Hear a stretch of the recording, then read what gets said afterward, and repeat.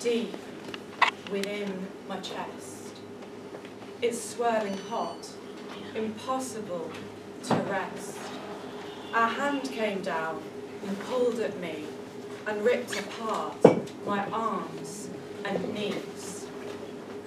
So many lives I've lived, torn to shreds, memories laid in coffins, dead. My heart is shredded to ribbons, thin, a sharpness to these wounds within.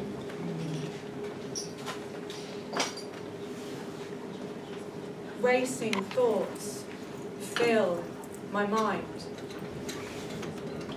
searching for parts of me I no longer find.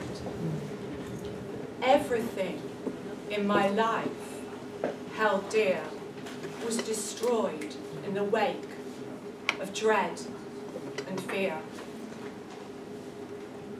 How can I belong and feel myself as one when I remember all that's been and done?